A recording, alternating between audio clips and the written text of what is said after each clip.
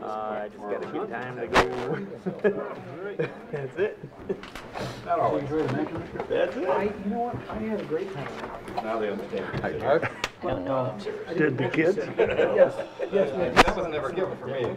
They understand. It was really pretty nice considering. Do you have a watch? Mr. Tucker, how you doing? Oh, it's past 7:30. I gotta just wait till they get. Where'd you guys stay? Virtually nothing, but I think Well, you're in good company, guys.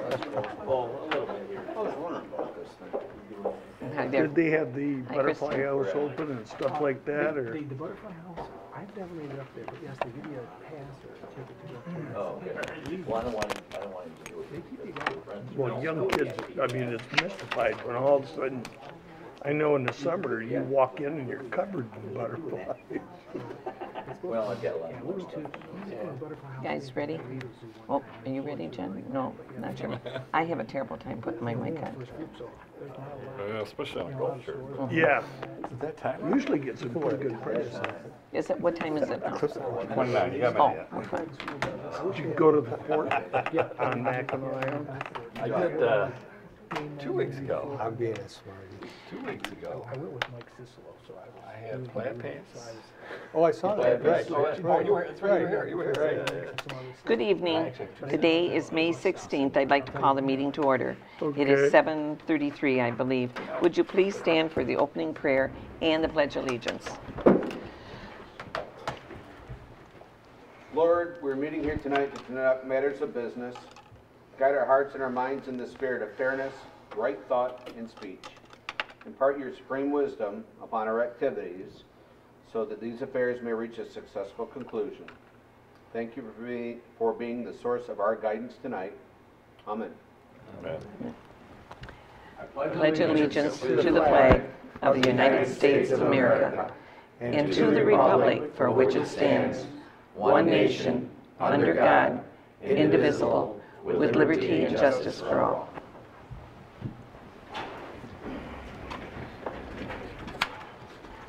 Roll call, please. Lorraine? Here. Shoemaker? Present. Mathis? Here.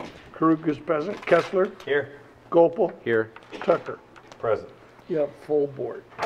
To the members of tonight's audience, this program is televised. You can see in the four corners the cameras. It will be on channel 191 if you have charter communications. It will start on Thursday, usually starts at 8 in the morning, noon, 4. It'll go on for like the next 2 weeks. Sometimes it's not exactly at the same time, but it's there because maybe there's something, a school activity or something that's going on television. So if you want to come up and speak, you're welcome to come up. I need you to come up to the podium, but you don't have, you can give your name, but you don't have to give your address. Approval of tonight's agenda. Are there any requests to amend tonight's agenda? A motion is in order to approve the agenda as presented. So moved. Support. Any further discussion? All in favor signify by saying aye. Aye. Opposed? Motion carried. Motion is carried. Presentation. In the audience is Vince Lorraine of Southern Lakes Park and Rec, and he's here to present his annual report in regards to Southern Lakes and Recreation. I think Vince Lorraine's down here. Right here. I said Vince. Oh, Vince. Well, Did get you up hear there me and say present, that? Vin. I guess I didn't hear. Oh, good. All right. I'm going to introduce you. This is Vince Paris. This is Vince Lorraine. We can switch if you want. No, I'll let you go. Thank you, Bonnie, for inviting me, and the board, and everyone in the audience. I have to say, I appreciate Tom putting me early on. Usually I'm at the end of the agenda. No, we usually do. I was telling this lady here, I was at Lake Fenton a week ago, and there were about 80 people in there. And the place was packed up at the middle school. And I thought, wow, there's a lot of people here. This is cool. A lot more of the public will get to see the presentation. And they got done with all the kids' stuff and all that kind of stuff. And I turned around, there was one person left. And it was the teacher. So I appreciate you putting me on early. what I'm doing is that this is for the 2015 year. It does have statistical data in it and some feel-good stuff in there too. So as you know, we've been around for, I don't have a clicker, so I have to look at Tom. As you know, our mission is to establish, maintain, and operate a system of parks, recreation facilities, and programs. These are 4 of our gymnastics instructors who operate out of the Linden, out of Hyatt Elementary. Now, this is our current Board of Commissioners. As you know, our board is made up of 2 members of each, 2 appointed members from each municipality, City of Fenton, City of Linden, and Fenton Township. They are on the board for 3-year terms, and they are not consecutive, so we never lose all 6 of our people at the same time. We do have Bob Krug, who's your clerk from Fenton Township, and then Sean Shoemaker is the board of trustee. There's one correction on there. Pat Lockwood is forcing me to tell everybody I made a mistake. She's actually Mayor Pro Tem of the City of Fenton. This is a little bit harder to see. It's our organizational chart. You can see we are governed by a board of commissioners. We meet annually, and by law we have to meet 12 times a year. And underneath me you can see all the various program directors and program administrators. Most people don't realize this, but we have 4 full-time administrators, but we actually have about 135 people who work for us who are contractors or part-time program directors. And those 4 people manage all of those contractors and programmers, coaches, and people like that. As you know, we were established in 2000 of November. We operate on a 0.4 mil. It's rolled back to 3.3726, and it's been stuck there for about 4 years. So we haven't seen a whole lot of growth. Here is a slide. It shows where the property tax comes from and the amount that comes from each municipality. You see the lion's share of that per the formula that's out there currently that we operate under. About 63% comes from Fenton Township, and then you have the rest of that divided between Fenton City and Linden City. Linden varies between 11 and 13%. This is our property tax revenue sheet. You can see in 2001 we brought in about $294,000 in the millage, and that year we brought in about $60,000 in revenue from new programming that we developed. You can see in about 09, 08 we were up around 486, and then the crash came. And currently we're in 2015 we were about $380,000. And that would put us somewhere between back to 04, 05 funding levels. And what happened during that time period, we had to let 4 staff people go. And everybody, I don't have to tell you guys about crashes. Everybody felt it in government. This shows revenue trends. Even when we started to crash in 08 in terms of the millage and the dollars that came in from that, we still kept driving programming up. And you can see from 01 where we were about $60,000 to 15, we were about 720,000, somewhere in that area. And programming is what drives the organization. So what has happened, the millage used to be a lot larger, but the program development over the last 15 years has flip-flopped everything, which is good for us. You can see our admin costs have, gone down, and our programming revenues have gone up. The expenses, you shouldn't be surprised by this. Expenses in administrative expenses have gone down, and revenues in programming have gone up, and they basically follow each other. Our fund equity growth, as elected board members, your auditors want you to keep 15 to 20% in your fund operating dollars, just in case you have an emergency or you have to close the doors of your organization. We were going good until about 08, 09, and then things happened and we had to adjust our wheels, and then in 11, we got back on track, and our auditors are really pushing us for us to be in the low 20s in terms of 21% of our total operating dollars from 1 year. So if you have $1 million budget, they want you to have about 20% of that, or 210,000. The LOCI Center, as a lot of you know, we are part of the interlocal agreement, and since 2000, we have been contributing 19% of the millage to LOCI. And at the high point in about 08, 09, it was about $90,000, just over $89,000. And to date, we have provided them with $1,133,000 and some change. And we're really glad about that. We have a really good relationship with LOCI. They are providing, as you know, senior recreation programming, facilities, activities, and we're proud of that relationship. We think that, and it's a one of a kind in this county.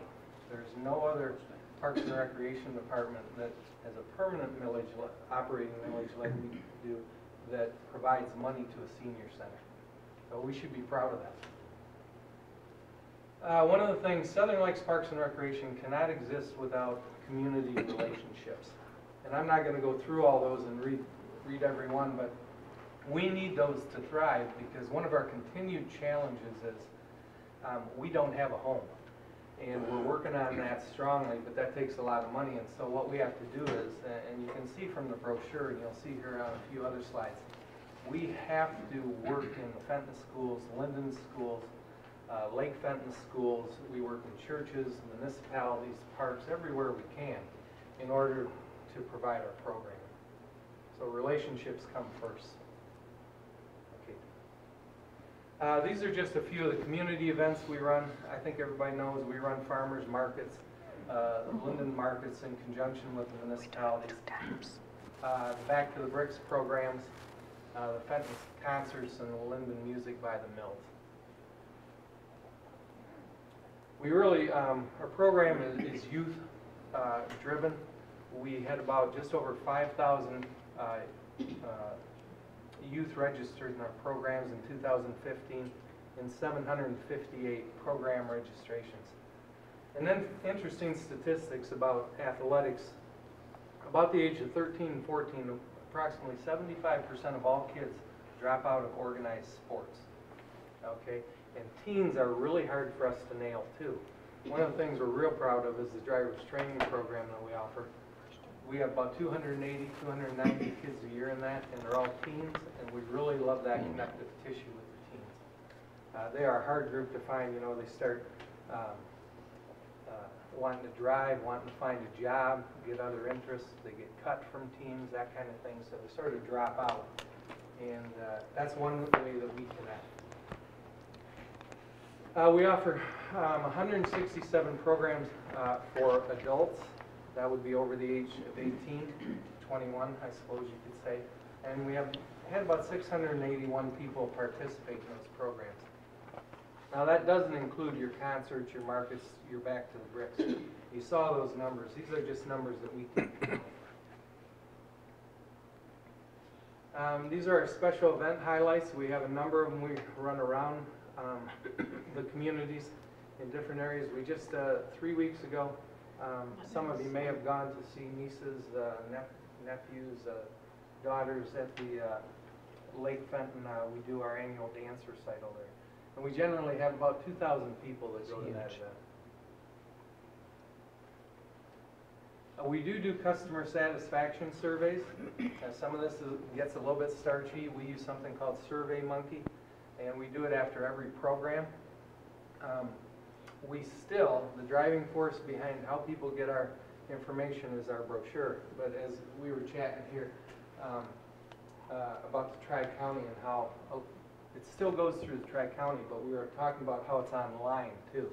And so we're trying to find a way to decipher in our customer questions.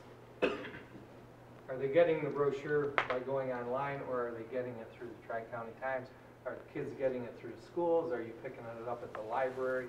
Where are you getting it? Because we flood the community with just about 27,000 brochures 3 times a year. And we have different levels of how we do that. Your kids, if you have kids in school, they may actually bring 2 home. Participant residency, you can see it goes from Fenton Township, which you would expect to have the most people in it because you have the highest population. And generally, those things follow each other.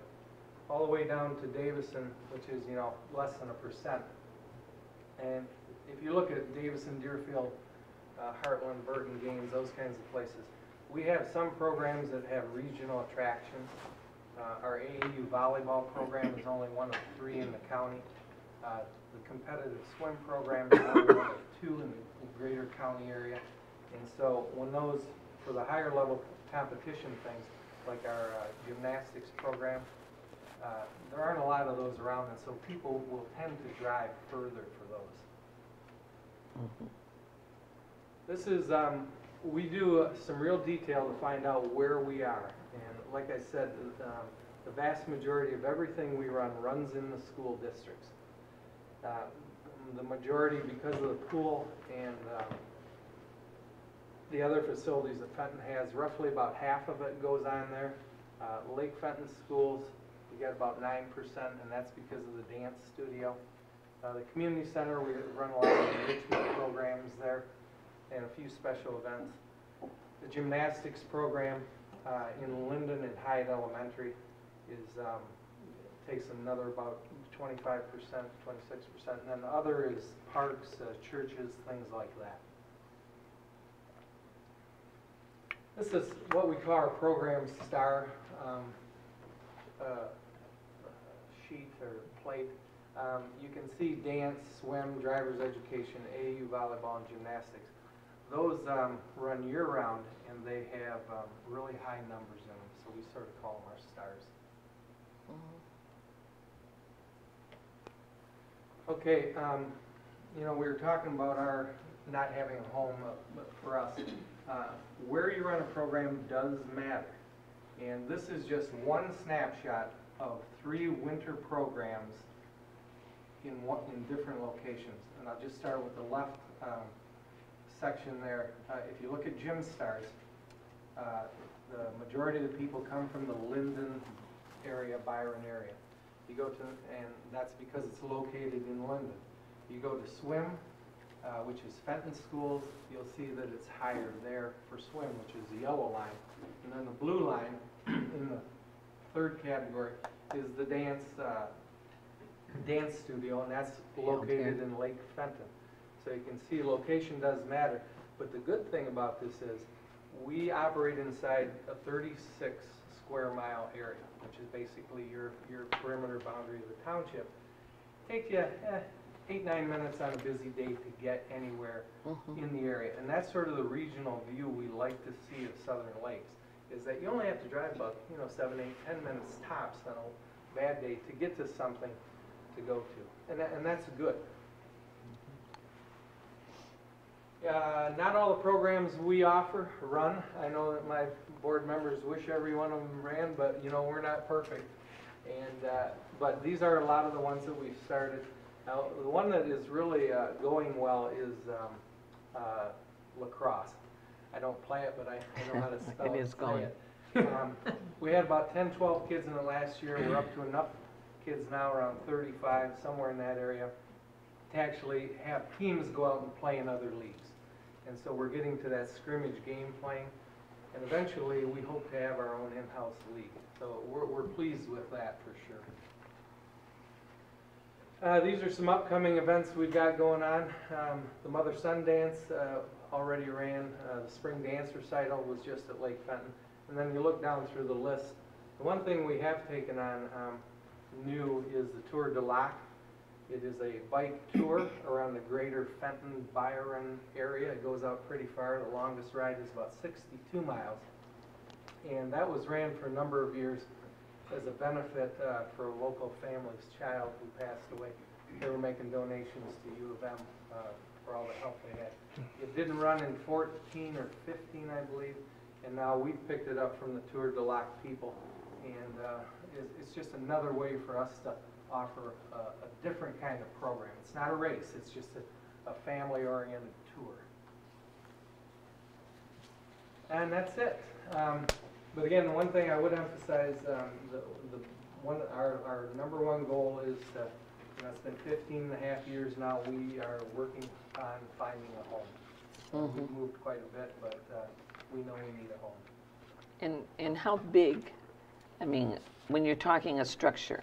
Well, Madam Supervisor, we had a study done a few years ago, and for what we find in the sky, we need about, Sean was on the committee with me, we need about $22 million, which is far-fetched. We realize that, but we wanted to see, something reasonable.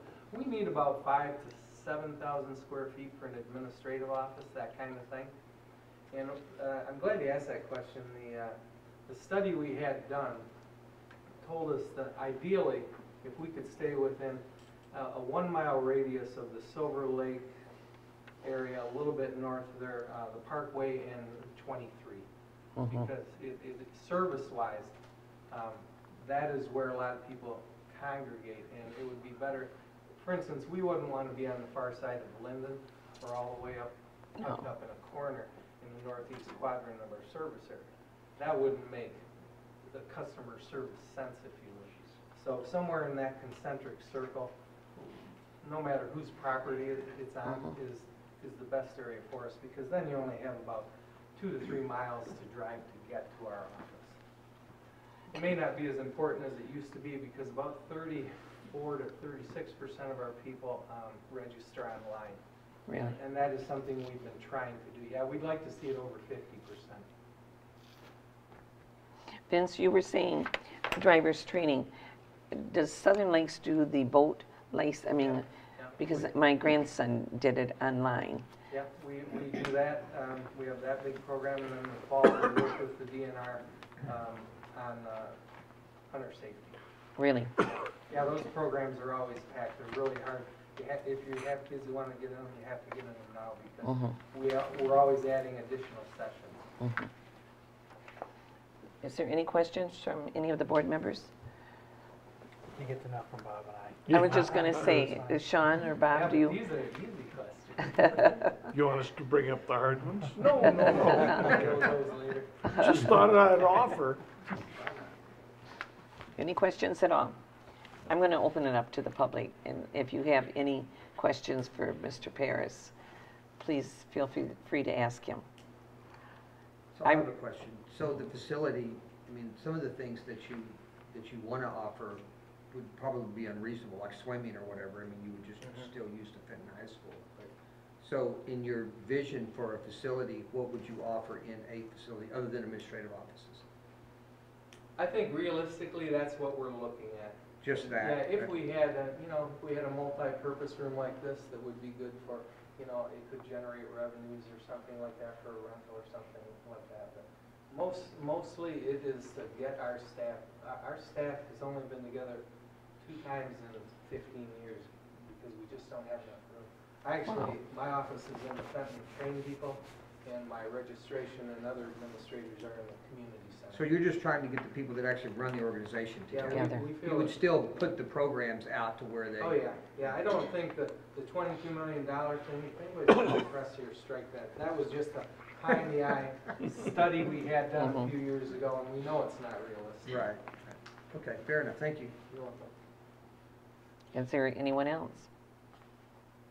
When you said 15 years ago, doesn't it go farther than that, 15 years ago? Well, when the millage was passed in November of 2000. I was brought on in May of 01. Okay, because it went back into the in the 90s and 80s. Well, when you were working was on community, it, 96, 96. 95, when your committee was together. So, yeah, you're fair enough, 20, 21 years in the making, yeah. I don't know the gentleman's name. He was a VFW member who started it. Yeah, I don't know. A history of it. I have a lot of people claiming to be the author of Southern Lakes. Hit them up for 22 million. Yeah. Well, thank you very, very much. All right, I appreciate it. My family members have used it a lot. I appreciate it. I can't wait to see myself on TV. I've never had a mugshot done before, so thank you very much. You're welcome. Bye-bye. We'll have the hard questions later this month. All right. Thank you. And Thanks, Vince. Tom, can you bring that screen up so we can watch the time? See what? Perfect. Mhm.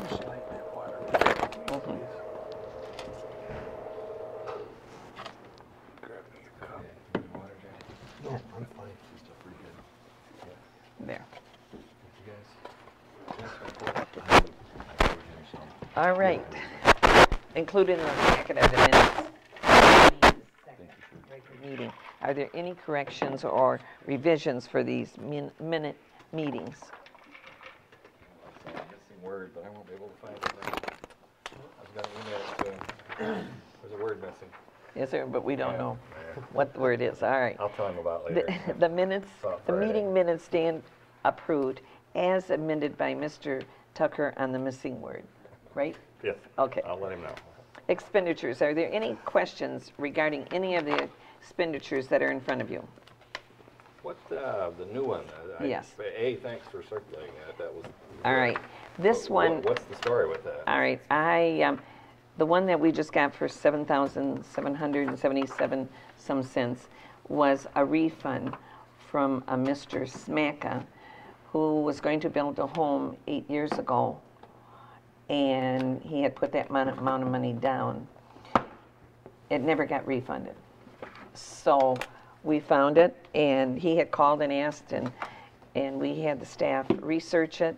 And so today when they brought this to me, I said, put this, I mean, we're not going to make that man wait another 2 weeks. We definitely owe it to him. What, for a building permit, Building. a tab? Building and sewer tap in. And we refund those if they don't use them? Not necessarily on this one. Tom, give me an update on that, because he's right, we don't, but on this one we did. Well, he never built. So he did forfeit his deposit on his building permit. But the permit fee itself and the connection fee are refundable. Now, if he was building another house, if he told us early enough, we would have just applied that to the new permit. He'd already paid for the new permits. And they said, oh, by the way, I never got my money back all these years ago on this one. But that's policy is if you build, all you lose is the deposit? If you, I'm sorry, you got that backwards, you don't build. If you don't start and withdraw, then, yeah, you can get the money back other than the deposit. See, he had a building permit of $1,621, sewer inspection fees $150, and sewer connection fees of $6,000. So it came to that amount of money. Whoever goes to that property next will pay tap fee at current value. Okay. And right now, he is going to be building in a different location, but not at this present time. And that was the policy of the township. That's one you don't see real often when you're looking at No. these. No, not at all. Are there any other questions regarding any of these invoices? All right, a motion is in order to approve the expenditures totaling $370,742.85. I added that $7,000 some dollars onto your bill. Do I have a motion? Wait, tell me the number again. $370,742.85. So moved. Support.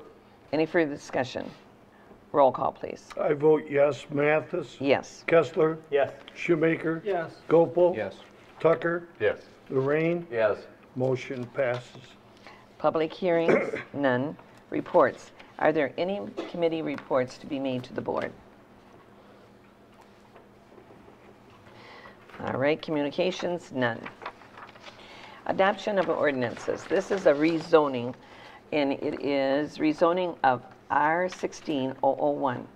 It's amendment to the PUD condition, Gables of North Shore, Kevin Keels, parcel 0611, 626-018. This is the second reading. We did this 2 weeks ago. One of the existing conditions states that all development must be completed in 3 years of the adoption of the previous amendment. That 3-year period has expired, so the conditions must be further revised to allow the final unit to be constructed. The proposed amendment would require that all development would be completed within 1 year of the effective date of this amendment. The Planning Commission has conducted a public hearing on the proposed amendment and has recommended approval. For the people in the audience, Gables of North Shore, as you drove in on Bowles, and you see the fire department on your left-hand side, as you make that little curve on the right-hand side, you see, I believe there's 4 beautiful colored condos. And then there's one large lawn. And then Mr. Keels is going to be putting it right there. So that's Gables of North Shore, and his address will be Bowles. Do I have any board discussion? If not, I need a motion to adopt an amendment to ordinance number 736 to revise the PUD conditions for the previously approved PUD development as presented. So moved. Do I have a second? Second. Any further discussion? Roll call. Shoemaker, Yes. Gopal, Yes. Tucker, Yes. Kessler, Yes. Lorraine, Yes. Mathis. Yes. Somebody should vote no. No. No, Krug says yes. you're welcome. I'm glad to see you're going to build there. It's going to be very nice. Rezoning. We're going to come into another rezoning. This is R16002, Donald L. Doyle, part of parcel 0624 200-027. This is located adjacent to 1221 Pitts Road. Saw nothing but numbers. From R6 to R3. This is the first reading of this proposed zoning ordinance amendment to rezone this property. Mr. Tucker, because you sit on the Planning Commission, would you like to give us an update on this? Thank you, Brian. I'd be glad to. Thank you for whoever sent the picture around. If you all have that, that would be the best aid in understanding the explanation. This is actually the second time this exact type of request has been before us. If you go back a few years in time, we got roughly 40 acres back taxes that we actually were talking about donating to the Nature Conservancy at one point in time. We ended up putting it in the auction, and it was sold to Mr. Doyle, who's the applicant here. Oh, I forgot my disclaimer. Did this at the Planning Commission. The applicant is my son's father-in-law, which means he's nothing to me. I don't see him here tonight. He was at the Planning Commission, yeah. But I don't have any interest in this. I think I brought it up the last time it was here, make everybody aware of it. But I know more about this because of that. That's true. We auctioned this piece. My son's father-in-law, Mr. Doyle, was the purchaser at it. What has gone on in the past, the first time it was here, the neighbors, and now their name is going to escape me, but on where you see 1221 Pitts Road, they actually own a house on Pitts, and where the address is typed on the picture here, the first time this came through was a request to rezone that piece from R6 to R3 so that it could be attached to the lot that was in line with these other lots that you see along Pitts Road there. So essentially, they were expanding their backyard by buying some of the land Mr. Doyle got at the auction. They were buying some of that from Mr. Doyle to expand their backyard. In order to add it to the existing piece, the zoning classifications have to match. R6 is actually a more dense zoning designation than R3, so it was back zoned, if you will. And I want to say it's 5 acres. I don't know the exact math before. So that one, and they needed a variance for length of width. There was a number of things that had to happen, but in effect, the piece that's marked on the sheet that you see as 1221 Pitts, that was the first round. They've now come back to Mr. Doyle, and they've asked to buy more from him. And again, it's about 5 acres. And that's where all those squiggles are that you see in the corner there. And it's exactly the same scenario. It needs to be rezoned so it can be added to the now first 5 acres and the lot. They'll probably, I don't know if they'll need to do another variance again or not, but it needs to be rezoned from R6 to R3 so it can be added to the existing 5 plus the house. The matter came before the Planning Commission. I think it was a unanimous recommendation for approval. We did have a number of participants from Crystal Point condos were there and asked some questions. I think I see some faces here from there as well. I'm not sure they understood exactly where the piece was. A lot of their questions centered. There's a road that comes off the back end of that subdivision, which was years ago scheduled for extremely high density development. It's now just basically 4 parcels that are back there. So anyway, this is round 2 of something we've already done before. Mr. Doyle's is basically selling more to, why do I want to say Florida? Is that the right? Yeah, Dave, Florida. Dave, Florida. Is that the right name? Mm-hmm. Yeah. And his wife was at the Planning Commission, and there she is over there, okay. Oh, you're that. And as she said succinctly, after we went through all the questioning last year, we just want to make our backyard bigger. I think that's how she would describe this, this particular application.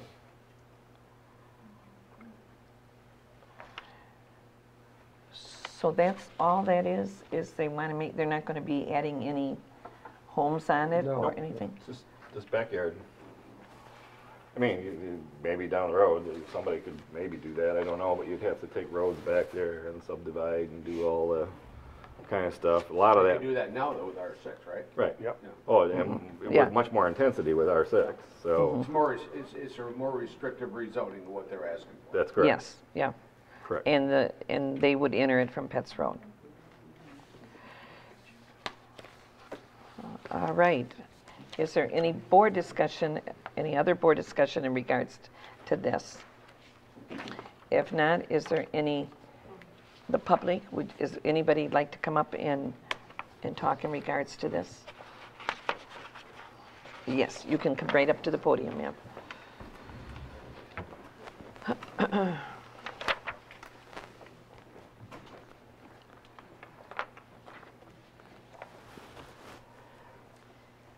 Hi, my name is Lynn Fenner, and I am a resident of Crystal Point as well. Lynn, can was I have you not- pull the microphone down and talk into it a little bit? There you go. Like The Voice. There. Lynn Fenner, I live in Crystal Point, and I do have some concerns. I wasn't able to come last Thursday to be part of the main conversation on this. I just wondered, other than enlarging your backyard, do you have any other uses planned for that property? Because it is a wetlands. Regardless of anybody saying it's just a swamp, the DEQ does list it as a wetlands property. I see it on the maps. Yeah, why don't you go ahead? Okay. Yeah, for us, the whole reason why we wanted the property back there is because after we moved in, we found out they were gonna put a bunch of condos in our backyard. I did not want condos put up back there. We're buying it, so it won't get developed.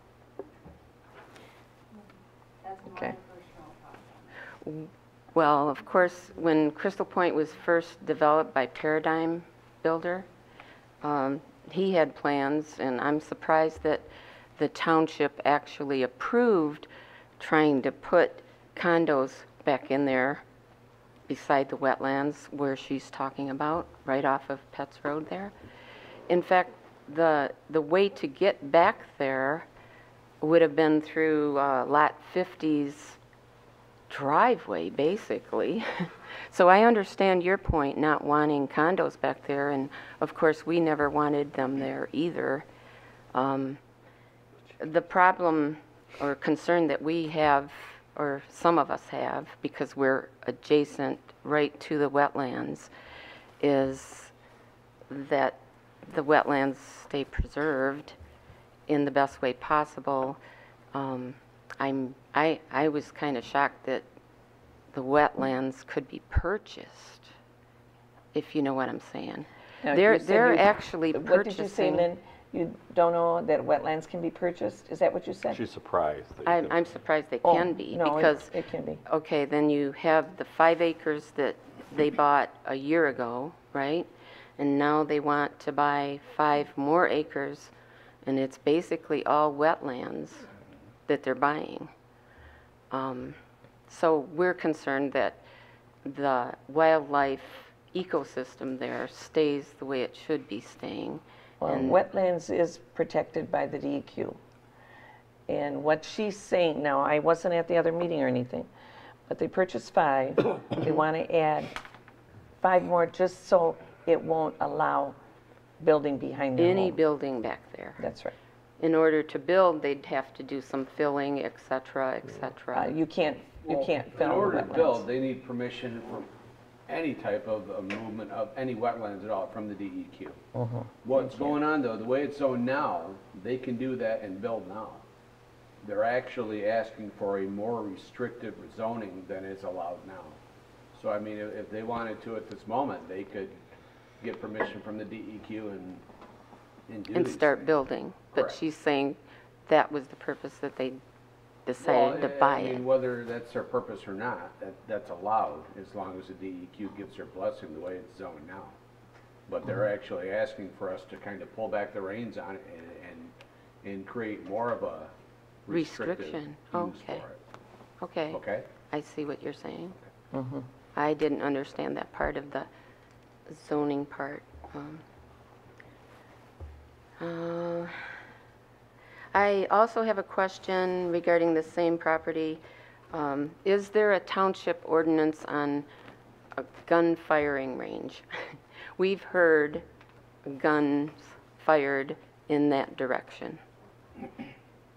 In the direction you are of probably- 1221 Pittsburgh. Lynn, you are really probably hearing Lake Fenton Sportsman Club. No, I'm not. I know I'm not. All right, then. I'm out in the backyard. I can hear If it's- gunshots. I'm going to let the gentleman talk to you in regards, Mr. Crew, in regards to open hunting, and he can tell you then, if a person has property and it's within a certain area and the size of it, they can hunt on their own Okay. property. Yeah. So they can actually have a firing range because they own more than a lot like we own You're in allowed to Crystal- target practice on your own property. In Crystal Point, we have I- 30 feet set back from our yard. I'm talking Michigan law. Your association may say something different, but as far as Michigan law, you're allowed to. Okay. They are totally allowed to do target practice back there. Here, let her finish, and then Okay. you have anything else, Those were Lynn? my questions, what it was going to be used for, and the wetlands protection. But if I'm understanding that they can hunt on their own property, and I'm not against hunting, and I totally understand that. But I was just curious about the firing range and the amount of shooting that we hear that close. And I know it's not the gun range over off of Butcher Road. If you feel that it's wrong or they are violating, the best thing to do is contact the DNR. They will come out and establish the safety limits, and that might help reassure your concerns. Okay. So it's not a situation that we actually should be talking about here.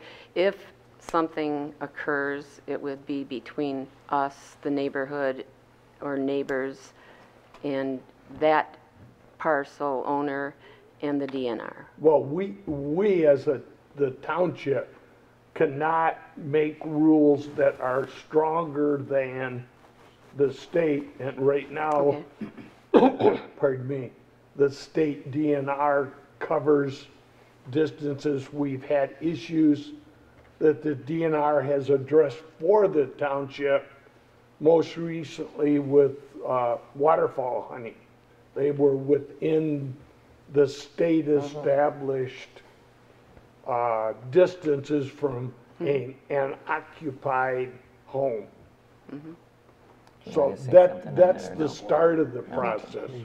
I've already researched the safety distances because on their said property that they initially bought, they do have a deer feeder, and I know that's not an issue, but if there's a deer feeder within 150 yards, and it looks pretty close to us, then How far once is it? you're attracting deer, you possibly could be shooting at them there and shooting in our direction. You know, an easy way to do that, you can get on Google Maps, Hmm. and there's a, There would be like a rangefinder there? there is, it's a little ruler, it's somewhere on there, I mean, I do it quite a bit, and you can actually go from the corner of your house, or whoever's house, to the deer feeder on the satellite, and it will tell you exactly How many feet. Yeah. feet, yards, 150 whatever? yards, 450 feet is the rule, so you're. I mean, you can tell yards not as- better it's when you not compare it to a football field, and that looks very Yeah, close well, you to all can- of the properties. Well, and that's the feed, I mean, That's just the feeder. Yeah, that doesn't. I there's no don't know rule if that says you there's can't have a feeder. blind there or not. Maybe somebody else does, But but now, Lynn, not all people put deer feeders out to shoot the deer. In fact, a good hunter should not, as far as I'm concerned. I mean, we have property and we put the deer. Oh, really? Oh, no, seriously. We put the feeders out there for the deer for our grandchildren and things like that. But yeah, I do not believe in putting the apples and the carrots and the sweet potatoes down and then shoot the deer. But don't ever say, I mean, in my eyes, not all people shoot deer if they're feeding them. of course I know that. Okay, thank you. Uh-huh. Ma'am, you want to come up, please? Wasn't expecting a television. Yeah, you do that. I don't do it. I know We'll you get the do. Zoom going here. Zoom it on in. Hi, I'm Teresa Montana. Can you hear me? No, not at No? all. I don't know if it's even on. No, I can hear it. I can hear it. You can? Just pull it a little closer to you. You're tiny, yeah. I'm Teresa Montana. Oh, I can hear me now. Yeah. I live on Crystal Point as well. My address is 1215 Crystal Point Circle. And my property also backs up to this area that we're talking about. And maybe you answered my question already about contacting the DNR about the feeder and the blind.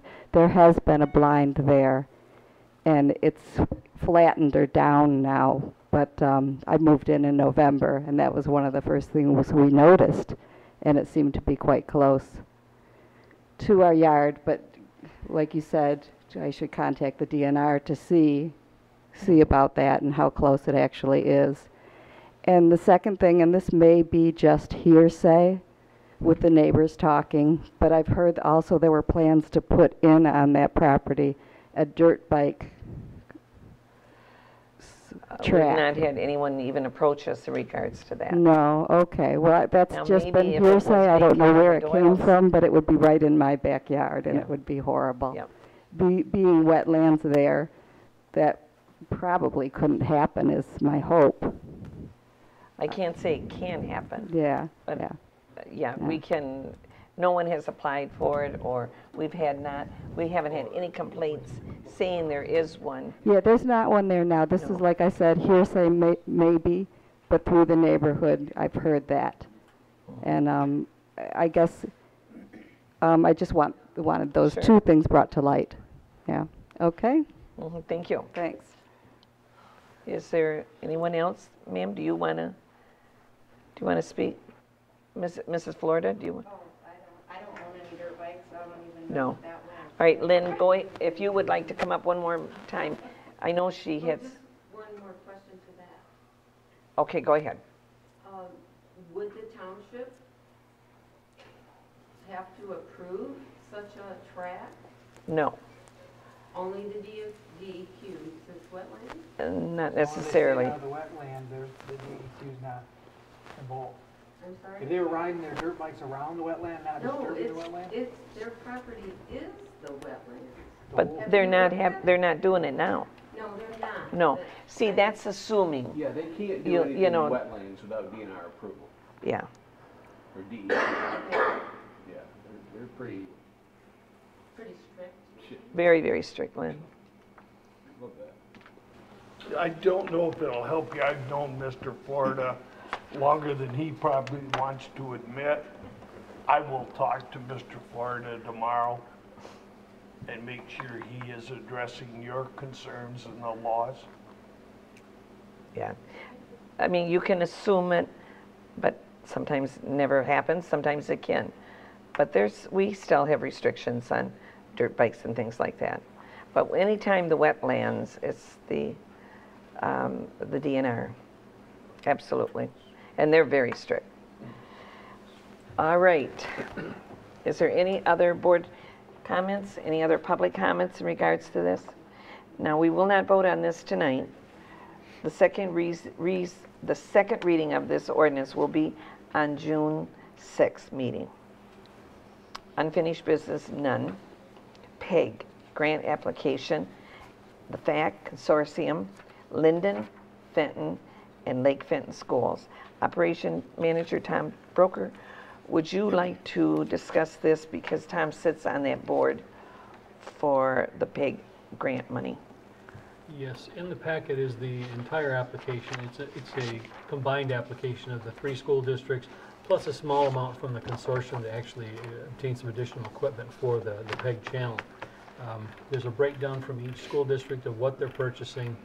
For those of you who don't already know it, Randon, the gentleman who records our meetings for us from the back room, is now the PEG coordinator for the consortium and is working with all of the schools. He worked with all of them on their orders, helped them come up with some cost-saving ideas, and also, for the first time I think ever, the grant application equipment list was geared toward enabling them to increase the amount of video production output for the PEG channel, which is really what it's all about. So I know the consortium was very pleased with the approach taken on the application. The funds are laid out there. The summary, I think, is the last page. Shows shows how we break out the cost among the communities, and it's based on our annual PEG fee revenues. So our share is about 42.25%. The total applications a little over 180,000. Our share is 76,285.46. That is an up to amount. Every time they've ordered equipment in the past, by the time they get it ordered in the end, the costs have gone down. So we won't fund it until they actually get the money, or actually, excuse me, get the equipment. The schools will pay for it and then invoice the municipalities for their respective shares. And that worked real well in the last round of grants. And for point of reference, that this represents only about 1/6 of the reserves we have in the PEG fund balance. So we're not depleting the money. Tell them where we get the money from.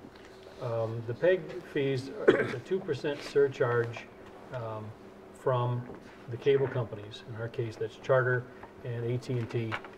2% of their gross revenues is paid into this. They are restricted funds. They cannot be used for anything other than supporting capital purchases, supporting PEG programming and PEG channel. So it's not money we can use on roads or anything else. It's restricted funds. And we've updated our TV program quite a bit with our PEG money. We have, and we're about due for a few more improvements. Mm-hmm. What I can't understand is, and I have asked the city of Fenton, why they don't go into televising their meetings like this. And this is how we got this to happen, is through our PEG money. Actually, I think Linden is considering doing that now. They really should. I think it helps the residents. Is there any other board discussion? Yes, Sean. Is there anyone here from? Not to my knowledge, no. Okay. Oh, yes, the young man. And I don't know if he'd be the one to answer, or the schools would be. But number one, I would like to know how much the existing equipment we still have in the consortium, because I've heard things are walking away. They have, a couple of years ago, they implemented an inventory system, and it's my understanding everything is accounted for at each school.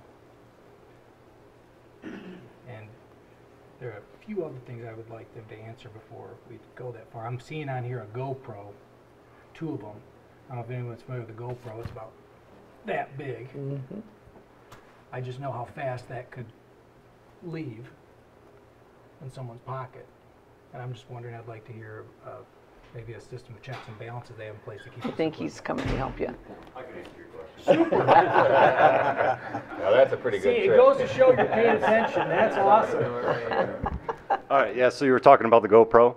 Well, I'm not just the GoPro. I'm just wondering, basically, how you guys keep track of all this expensive equipment.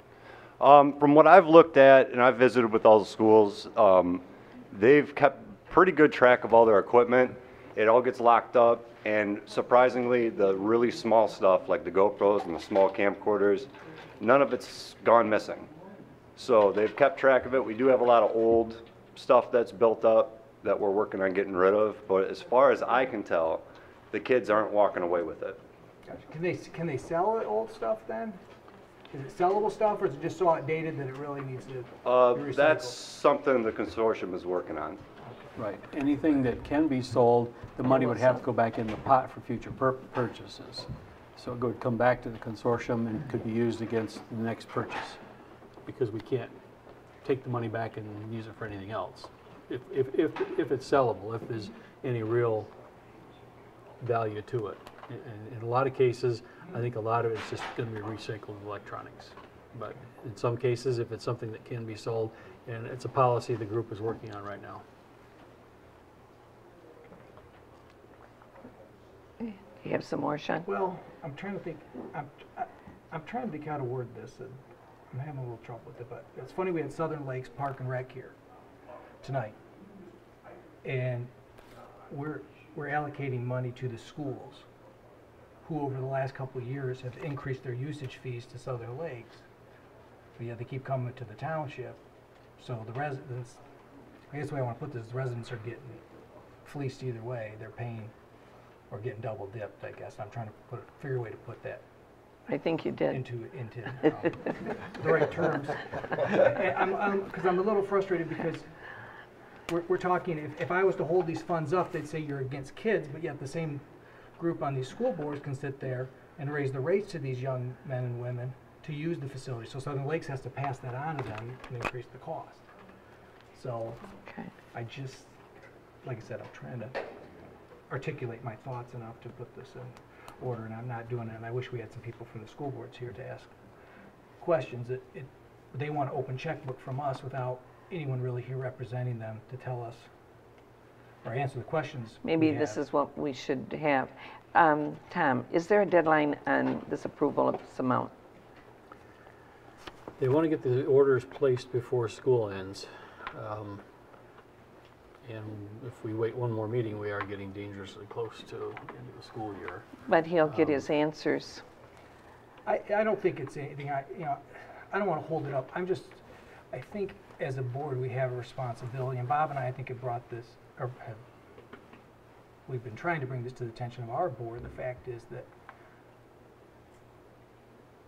the schools kind of operate by their own rules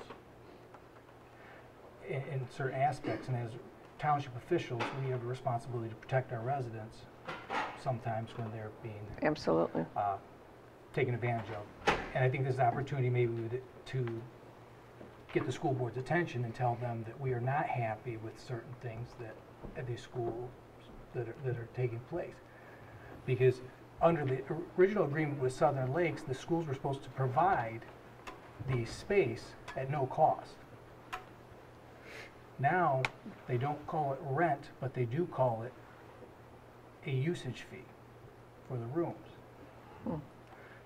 And the cost of these programs keep going up, and it's to the point the Southern Lakes has had to get rid of its scholarship program because they don't have the funds to provide it because you're paying it in usage fees because we can't call it what it really is, rent. Well, that's what usage fees are way different than rent. Yeah. Exactly. No, yeah. Do we have numbers for that, Sean? I mean, do we have, because it's a point I can bring up. It's 39,000. Well, I know last year alone we paid, Bob, was it $23,000 to Fenton schools for the use of the pool? Yep. Yeah, it was 39,000. But it wasn't rent, it was usage. For taxpayers who are already paying taxes, and when you speak with high-up officials, they don't believe that the residents have the right to use the facilities without paying for them. I think this is a time that we could have a real, it's not, nothing new, don't get me wrong, it's just the fact is, an honest conversation, because Southern Lakes is not in a position, because they operate out of these schools, to really say, no. What do? Do they shut the swim program down and kids don't swim now? Kids don't learn how to swim? So we as a board finally have a chance to say, hey, let's have a talk that they can't have. We've got time. So We've got I time. would like to You see want that, to? I would like to see that happen. Too bad Vince left. These are the hard questions we were kidding about. Sean and I have both argued the point that you should rent, whatever name you want to give it. It's hard for me to believe when the schools are built on tax dollars. Southern Lakes is run on tax dollars. So in my mind, it belongs to the people, then why do they have to pay an additional fee on whatever class they sign up to use what technically, or maybe not technically, what is their property, because they paid for the schools and they're paying for Southern Lakes to function. Wow. I agree with both of you 100%. I wouldn't mind waiting. My question would be, I think we do. Does the school, is there expenses that occur that would not normally occur? For instance, the pool. Are they required, the school district required to have a lifeguard on duty or something like that? They have to have staff, because custodian staff or this and that there.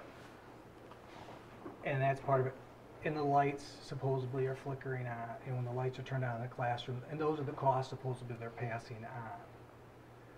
Well, a good example, Vince, to answer your question, is, as you know, we have a rescue unit of firemen.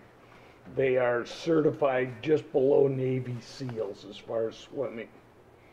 They had to be recertified for the distance. There's 1,000 yards or something like that. And I'd be dead in sometime in between.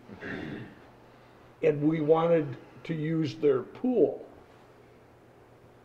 And they said we could use their pool, but we had to pay for a lifeguard to watch our certified divers swim in the pool. Yeah, you got the same look we had. Yeah. But again, is that, again, something that the state's requiring of the schools? Who's the lifeguard going to call? Are they going to call the dive team if they have trouble? Yeah.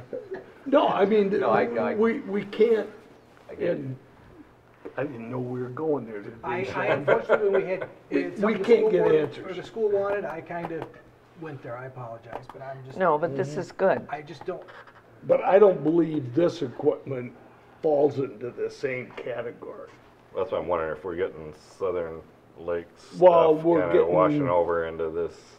Yeah. Into this. Well, I think what particular Sean's thing point is here. would it be the opportunity to bring them in and Our residents of we pay Fenton Township taxpayers, pay the majority of Southern Lakes Yes. cost. Yeah, you put the number up Okay. there, it was like I agree with 60%. it. Okay, so I think we're doing a disservice, because when the young people go to sign up for the dance class over here, and they've had to increase the cost of the dance class, because guess what? They gotta pay a usage fee. I don't think that's right or fair. I'm sorry.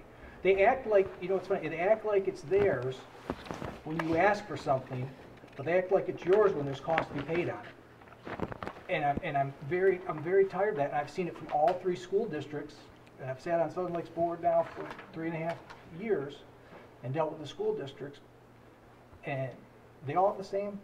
I think it goes farther than that. I mean, I've been paying for years for what I call old man basketball in the Grand Blanc district.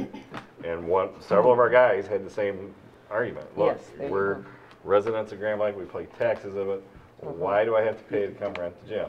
But look at it this way, I agree with what we said about that, but when you look at the PEG grants and what it's used for, and can only be used for for, I don't think this is the time to make a stand, because I know a lot of the students utilize this actually in some instances to establish a career, go on to college. And even if we didn't give them it, we can't spend it on anything but the schools. Right. And the money is coming from, what is it, 1 or 2% of the profit from the cable company, not what we pay.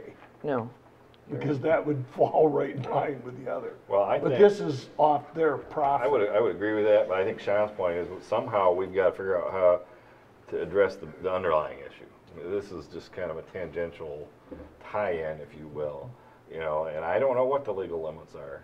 Good thing we got a new township lawyer here. We can put him to work on that kind of stuff to see. Well, can I ask you a question, Sean? Maybe you guys can know the numbers, because I try to do the math in my head, and forgive me, I might be off, but the revenues being between 720 and he said 760,000, and you divide by the 5,089, I think it was, that participate, that's 150 almost $160 for a class. Well, Am I doing the math wrong? You have some programs that are very, like, Very the expensive. volleyball, the AAU volleyball, that can be $300 to $500 because they're traveling, you know, and then the Tiger Shark swim program is different than the swim program. That is a competitive swim So program. just the they're traveling. $39,000 is what we're talking about, is what the school, you know, the schools are charging. To use the facilities. And don't get me wrong, if they, I understand they're having to have staff, janitorial staff there,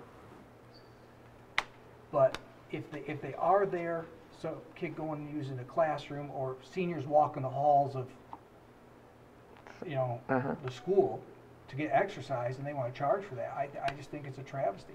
And the fact is, if the schools can't eat that little bit with their large budgets compared to Southern Lake's small budget, that's what I have a problem with. This may not be the point, but I don't know when we're going to get a place to get their attention. And so what board are you saying that we need to get with the school board? The school boards. School boards, yeah. Boards up. And plural. Let's we're do- very, let's very do blessed it. that our township encompasses Linden, Lake Fenton, and Fenton. All three that are part of this group.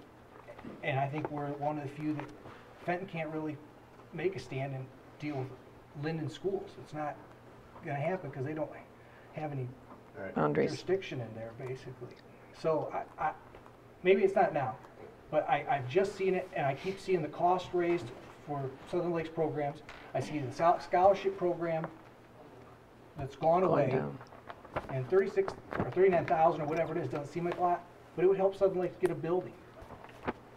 Okay, but the schools want space. It's a few years ago, Southern Lakes used to have space, a bit more space over at Lake Fenton, but because of the size Yes. of that, they've asked them to move out. So now all they have over there is a dance studio. You know, I just think our residents deserve us to give it a shot.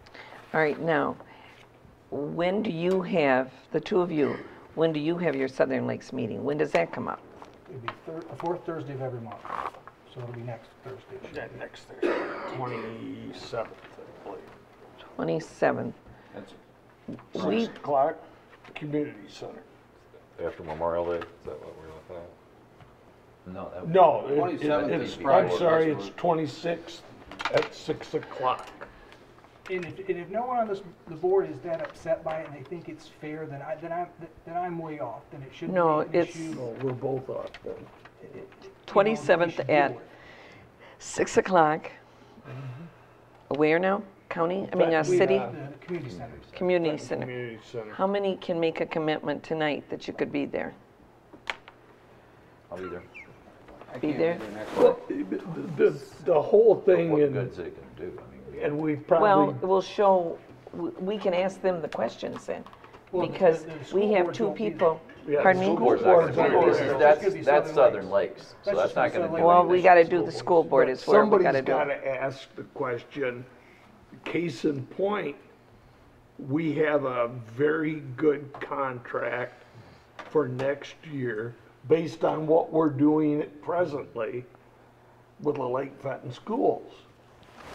And we shocked the other people because of the position Sean and I had talked about, that when it was called, it passed 4-2. Well, guess who the two no votes were? even though we strongly support all the schools. We're trying to send a message, and it's not making the mailbox, I Here's the guess. absurdity of it. Snow removal at Fenton schools. Mm-hmm. They're gonna remove the snow no matter what. Because Southern Lakes needs it moved up a day or two, maybe, compared to what they normally would do it on a weekend, let's say, they're supposed to pay that whole bill. They're gonna remove that snow anyways 2 days later, or a day later. Now, if they're having their own event there, they'll clear it without a problem. But if it's anything additional for Southern Lakes, there's a fee. And what bothers me is, it's taxpayers' money either way. Well, then don't you think we should go to this Southern Lakes meeting at least and have them give us some answers too? And Well, the board's not, you know, The school board's not even. the school board's not there, and they're just trying to keep Southern Lakes alive. Because truthfully, if everyone on that board would have voted no, Southern Lakes wouldn't have a place to operate. Because if you said no on the Fenton contract, truthfully, guess what? There's no pool. There's no space. No, And that's they've right. got- And they have them over, you know, pardon the lame expression, but over a barrel. What are they going to do? And that's why they can't really do anything. They're trying to keep it going, and As the a kids school need board this. then. The kids and the community needs this. And if Southern Lakes was dissolved, Losi Center's another one without money coming in. They benefit from that. I think it's going to be $78,000 Mhm. this year. They're going to benefit over there. So, who's going to take this up? They can't, because can you imagine the backlash if the school wants to come after them, and they might for what I'm doing here tonight? I don't know. But the fact is somebody in this community, and I think we are the board to do it, because I think we stand up for things that, for our residents, I think, and I think the time is now. Mm-hmm. So, and if I'm off, just tell me, guys, and I'll. No, I think it's good you brought it to our attention. Well, we knew when we voted against the contract, it was gonna be 4-2. It was more symbolic than, and believe it or not, nobody asked us why we voted no. It was like, okay, passes 4-2. All right, we'll Because they have were to, afraid of the answer, Sean, or I might give them. Well- Tom, I get one more question, but it has to do with the equipment. Why is it important that we do it before the school year ends? I mean, technology-wise, I mean, 3 months is almost a whole generation of an Apple iPhone, so why would we need to do that now? Why wouldn't we wait until the fall when school started? Because These are of the time- products that are No, easily accessible. It's because of the time it takes to get everything. If they order it now, they can have it in time for the start of the school year in the fall. If they don't order it till September, they won't have it till after the first of the year. Right, at some point during the summer, we'll have to go in and actually install that equipment and then make sure everything works, and I'll be helping them familiarize with the newer technology and all that. If we started as soon as the school year started, the students might not be able to use that equipment till maybe a couple months into the... I looked at about 80% of the equipment and stuff that really is not stuff that would He take 2 to just- 3 days to get. they I mean, just you're talking hired about him to camcorders, Right. GoPros, start things this. like that. A lot of that stuff, yeah, if you want to look at that, but then you have... 80% of what you're spending. But then you have the larger items that are going to take install time. I mean, I get what you're saying, but I mean... And also technology costs a lot less than every 90 days too. I mean, I'm Very just true. looking at why not buy the stuff now that you need to get ready for the fall and order the stuff. Because a GoPro could go down $90. That's very true. So that's the reason why I was asking, because I mean, When the you need, court- I mean, it's easy to spend $70,000 when it's not your $70,000. To me, if it was my company, I can guarantee I wouldn't be buying GoPros right now to put in September. The Because it consortium takes me has 3 days. established April as the time frame to submit the applications. So if there's to be a change there, then the consortium would have to alter its operating rules.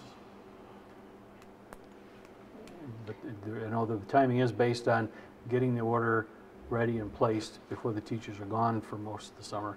That way, they'll have the benefit of using the equipment at the start of the school year rather than partway through. Where's the equipment stored? The schools hold their own equipment, and they've got Like a lot of the smaller items will get stored in lock boxes at the end of the night, and then they have systems for So checking the stuff stuff that's out. ordered now that would arrive like in a week would be stored somewhere?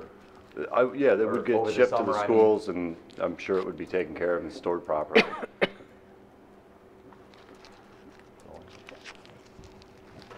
All right, Any other questions? I'm going to get back to that PEG grant application. Thank you. Any other board discussion in regards to it?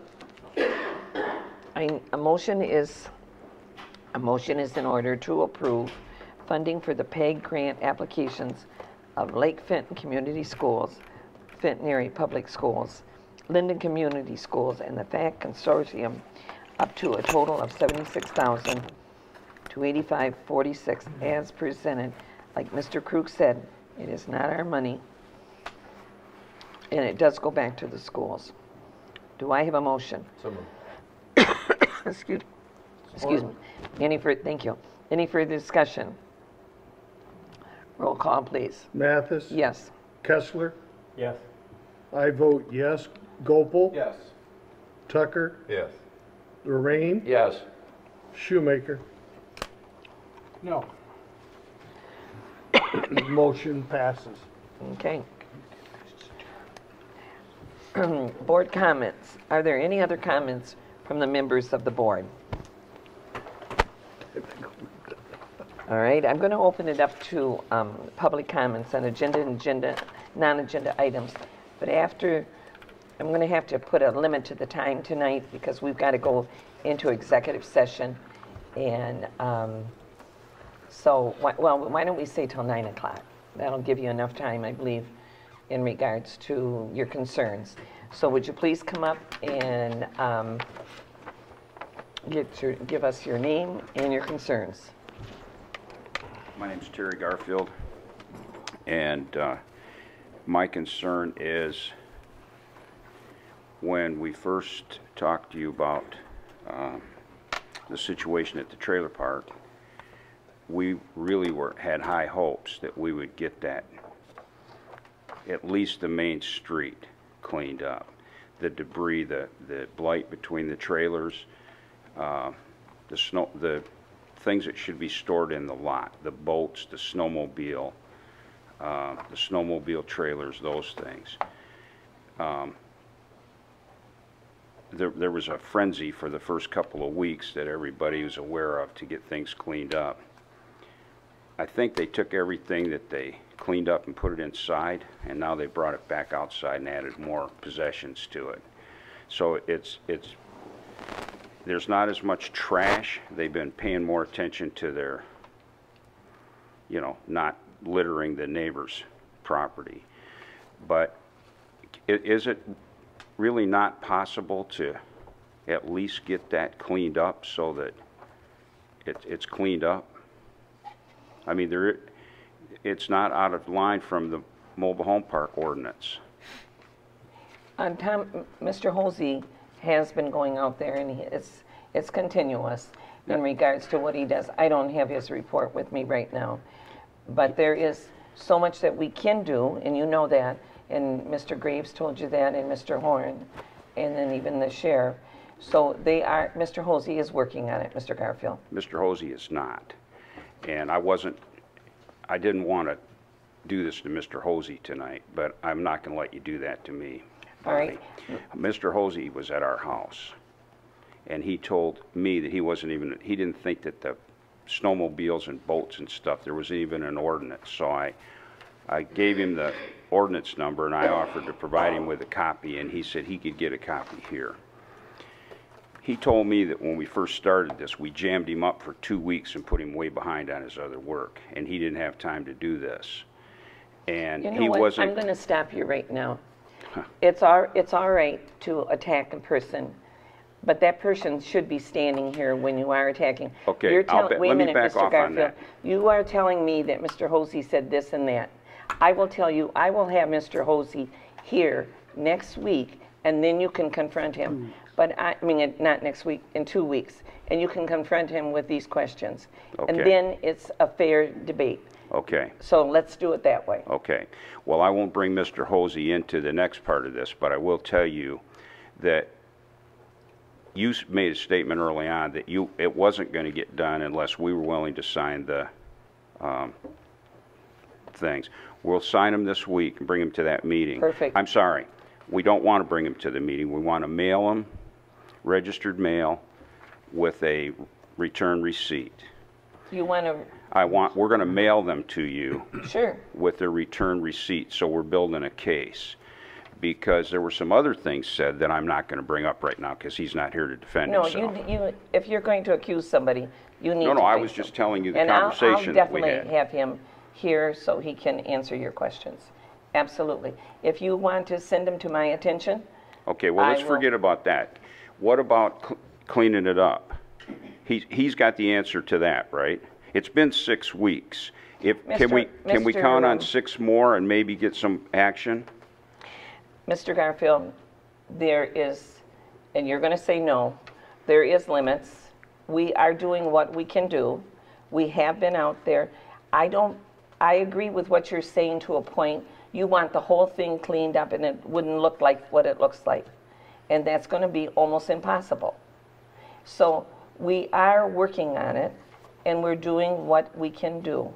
And that's all I can say. The police are working on what they have to do, and we have been in there in the evenings and have done some arrests and different things.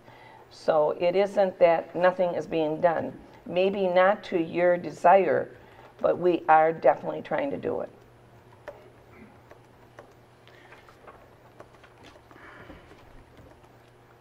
Is there anyone else? My name's Al Wilson. A month ago, I wasn't here for the last meeting, but I brought up the fact of the school buses, and it was brought up through a lot of other people, stopping at the trailer park, picking up students. And I said that they can go to the end of Eastview Drive without having to stop at that school bus, or stop that school bus at that trailer park. And a month ago, you said you were going to talk to the school All right, board. I'm going to give you an answer right now. Plus, Mr. Crew, both of us took your question, and without talking to each other, Mr. Krug went to the Board of Education. I went to the company, the bus company, and walked into the bus garage and talked to a lady named Melissa Huff. I'm going to let you talk to Mr. Krug first, and then I can give you my answer. Well, I was just going to say what Mrs. Mathis did. I had an election there the next day, talked to the superintendent and told him my concern. He knew nothing of it. And according to the superintendent, Wainwright, that the bus stop will not be there next year. And as Mrs. Mathis, it was after my conversation with Mr. Wright, I was talking to Bonnie, and she said, well, I've already talked to the bus garage. And I can tell you what, I went in there, and I said, we have a problem. We have people that are concerned about the location of the bus stop. Can it be changed? This young lady got on the computer and realized how many children are on that bus stop, but she said, or are supposed to be on the bus stop, but most children are driven to the school. I said, can you change this location? She said, yes. And she was going on vacation for 3 weeks. Now, as of last week, I did not go to the bus stop to find out because I've got to go to the other lady. But they said, yes, we would be able to. So I'm hoping that they'll be able to change that before the end of this summer. Then I also asked, I said, why do you not drive your bus all the way down? The words from Melissa Huff's was, the reason why we don't drive it down is we used to have a place that we could back into a vacant lot, and we don't have that anymore. That was probably halfway down. Yeah. That was DeZito's. So that was what she told me. And so the way they're doing it is fine. They're not going to take it down to the end of the road. The other, when you come down it's Torrey Beach, Eastview on the right, which is the north. South side is Eastview going down by Frank's. I asked her about that. That is absolutely City of Fenton bus. Right. It is not our bus. I understand that. And so that matter has been addressed, and we'll just have to see if they will do it for us in two different ways. Yeah, it was just, we were talking about the drug trailer and getting the kids away from that area as much as we could. I mean, I don't have any kids in school anymore. Just looking out for the kids that are there. So, and one more thing is about the guy that owns the 53 acres. I see not much has been done. He hasn't repaired his fence. He's got trees leaning over his fence, which is here and there, but I know that area is still being used by the people, everyone but him. Okay. So I don't know if you've talked to their representatives to get that fixed, or. Well, see, I can't say Mr. Hosey said, because I just told Mr. Okay, Garfield well, I can't. I don't know either, so. But I have not talked to the man in regards to that. That's it. Okay. Is there anyone else? Mr. Hallcroft?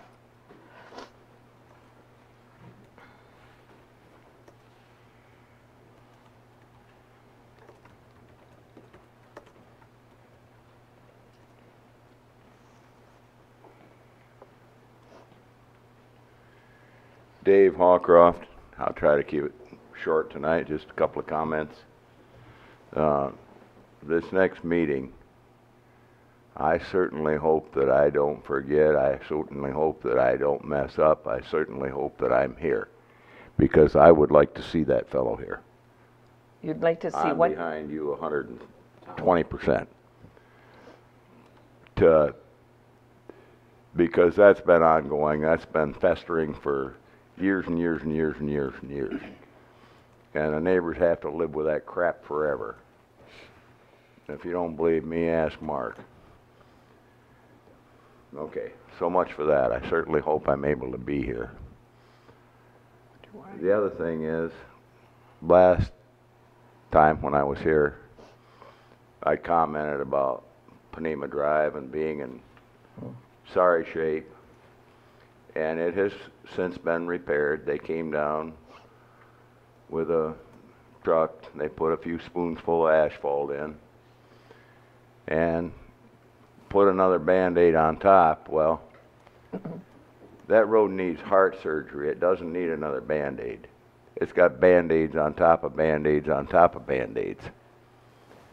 And I think anyone that's been here on the board a length of time or lived in this area a length of time remembers back that that hasn't always been an asphalted road. It used to be a gravel road. And there have not always been drainage ditches down there through the problem area there now. And there did used to be culverts, but some of them were filled in, yea, so many years ago. But you have to have a foundation underneath a road. That was a gravel road. I remember watching all kinds of heavy trucks get stuck in the spring when it was like Jell-O. You walk on one step and it went down, and you took your foot off and that came up, but the next step went down.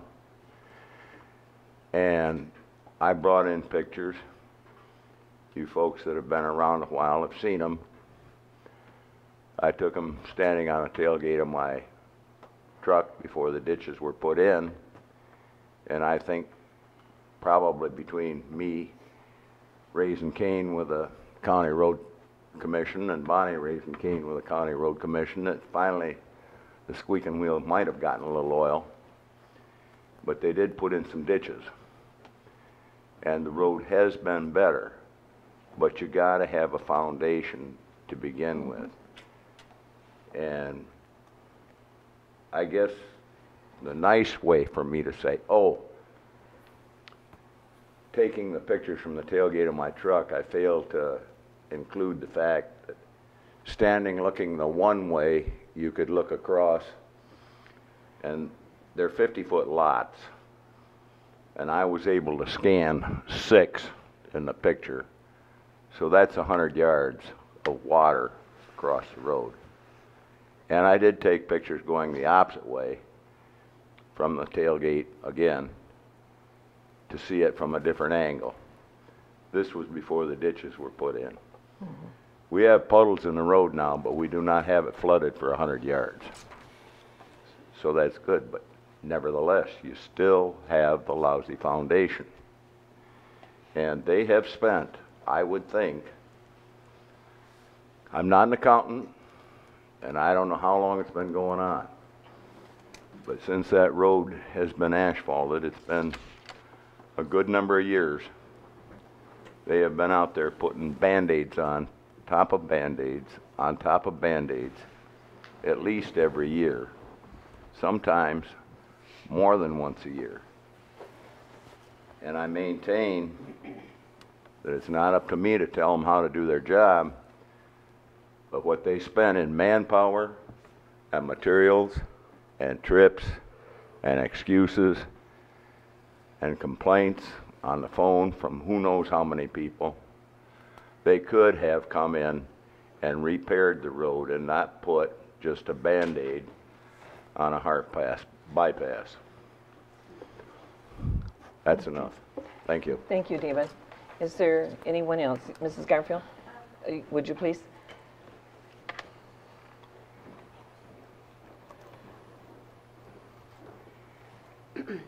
I think that I'm correct in saying that for this gentleman's problem and the problem on Torrey Beach also, it's not the road commission's fault. It has to be a special assessment district established by you people in order to fix those roads. So that is one of the issues that I also wanted to bring up. When can we expect that that will be established for this gentleman and for Torrey Beach also? Because the road commission can't do much more than they've done with Torrey Beach. Don't. I'm going to let Mr. Go ahead, Sean. The residents have to bring that to us with over 50% of the residents wanting that on a petition. I believe that's how it works, Mr. Yes. Broker. Yes. Actually, Torrey Beach, we got estimates 2 years ago, created petitions, and the petition circulation process stopped very. Well, part of the problem is, now correct me if I'm wrong, but when I spoke with Bonnie about this a considerable length of time ago, Bonnie told me that unless all of the people on Torrey Beach, 50% of the people on Torrey Beach would agree, we couldn't even include the people on Eastview and whatever that other street is over there, Landings Way. Well, the way it would work, the petition, because the improvement would only be on Torrey Beach, the petition would only need to contain signatures representing more than 50% of the frontage on Torrey Beach. Now, once those were submitted, and this is the way it was drafted, the township board would establish the special assessment district to include not only those properties, but all properties that have to use Torrey Beach, which would include all properties on Eastview Drive and Landings Way. Is that just your policy? Because I don't believe that's a road commission requirement. The road commission doesn't do the special assessment, we do. I understand that, but is that your policy that it has to be just Torrey Beach first? State law. Well, Pardon? State law. Talk to Mr. Daly. Mr. Daly doesn't have anything to do with the special assessment process. Just as of the past maybe 5 years. Right. They used a whole different statute than we use. When we repaved Crane Road and Lakeshore Drive 6 years ago. No, I'm talking about just the fact that what you're saying about, because those people on Torrey Beach will not sign the petition, is my understanding, but the rest of us have to then, how do we ever get a road? Mrs. Garfield, I can tell you why they won't sign it.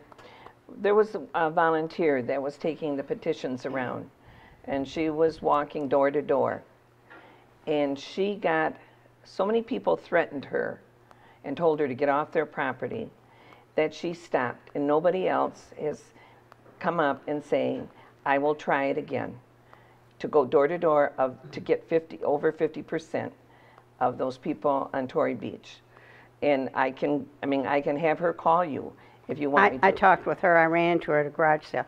Yeah. But my question is, what happens to the rest of us that have to travel down that street, but it's almost impassable at times?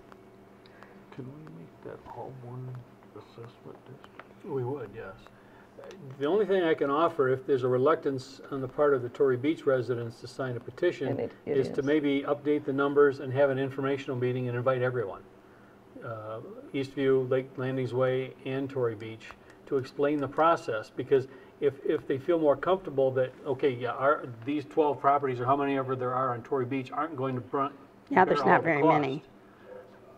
Yeah. Maybe 20. Yeah, I know it's not a big number, but when you But then you incorporate, add. when I put the numbers in for Eastview and Landings Way, we were only looking at an annual assessment, including interest, of $300 to $320 per lot over a 10-year period. So it was not an exorbitant amount of money to get the road fixed, because the example I was starting to give is when we paved Crane Road and Lakeshore, it started with a petition just from Crane Road, and it was expanded to include to pave Lakeshore as well, because they said we'd like to have this too, and all the other streets, Crane Ridge, Crane Wood, the Golden Shores, there's several other streets. They didn't pay the same amount, but they paid into it. They paid maybe a half or a third, I can't remember, half of a share. So it made it a lot more feasible for everyone to afford the special assessment and get the road project done. Okay, well, I would, oh, did you, were you saying? Well, I just want to ask that, so is that, what I'm hearing is if the 12 people on Torrey Beach never want to get never want to pay for that, everybody on Landings Way and Eastview is kind of, are they stuck? Well, the only way it could be done then would be initiate the special assessment by board resolution. The problem with that is a number of maybe 25% of the frontage of Torrey Beach could block it by petition then, if we initiate the special assessment. So our policy has always been we initiate special assessments by petition only. And if an informational meeting would help alleviate the fears of the people on Torrey Beach and convince them that yes, it's a project worth pursuing, and they might Well, sign the petition. so you would advertise that meeting, and what if they don't show up? I mean, I'd be surprised if they did. Yeah. I'm offering it as a possibility. Well, I don't know. I appreciate that, sir. I really appreciate that. I'm just, I don't know how, I don't know that even come, but would you do that then? Yeah, I need to get updated numbers from the road commission. We can do it. At this point, there's no way to be constructive this year anyway, so we can move What through the about community process. development block grant monies? Can you use that? No. Why? If it's Potentially- been used before for roads. Income. Potentially on a direct benefit basis, we don't get enough money to cover the cost of a paving project. Oh, I'm sure you don't for Yeah. community development, but it could contribute. But we can use it on a direct benefit basis if individual property owners meet both the income and asset requirements of HUD, then they could potentially have their assessment paid with community development block grant dollars, if there's funds available. Okay. Dividing line right there, you got the Township and you got the Fenton. Is that anything to do with the road? Are you That's looking a outside? school No, district. That's That's just school yeah. district. It's all Because township. it's still township. Yeah, it's still township. David, and then I'm going to have to close the meeting. I'll try to make it quick.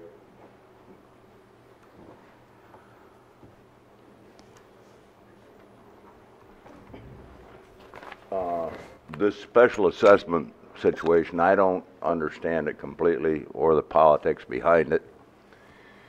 But I do understand speaking up before, and I want to say it's been close to 10 years ago. And I ran into this special assessment deal. Same thing, some other people were speaking like I was. And so it had to be studied with an engineer and find out what was involved and what a cost was going to be and this, that, and the other. Well, as I spoke earlier, we're talking probably 100 to 200 yards of road that is the main problem. Now you gotta understand, from North Road down to the far west end is a mile. So 200 yards out of a mile is not very much. Well, this special assessment that we got, myself and each neighbor, was going to amount to about $8,000. However, let me tell you what the $8,000 was for.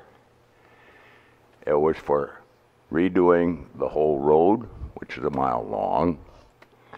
It was for curb and gutters for a mile of road. And it was taking down about 18 trees.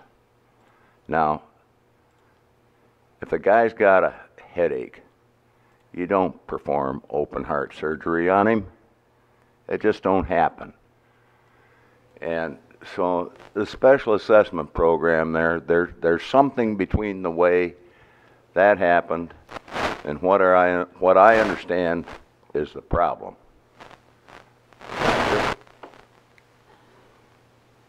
It's part of maintenance. It wasn't done right the first place, and putting Band-Aids and Band-Aids on it, that's not the answer. That's maintenance. And our taxes pay for maintenance, for Pete's sake. I mean, special assessment, okay, so we pay it. Each one of us gets it on our taxes. Maintenance, we get it on our road tax. I mean, we're paying for it, and we're not getting it. Okay, thank you. Is there anyone else? I'm going to have to close the meeting tonight because we're going to go into executive session. So I will say the meeting is adjourned.